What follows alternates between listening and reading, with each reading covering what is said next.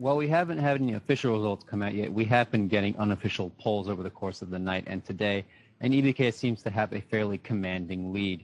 an almost 3-to-1 ratio at polling stations throughout the country,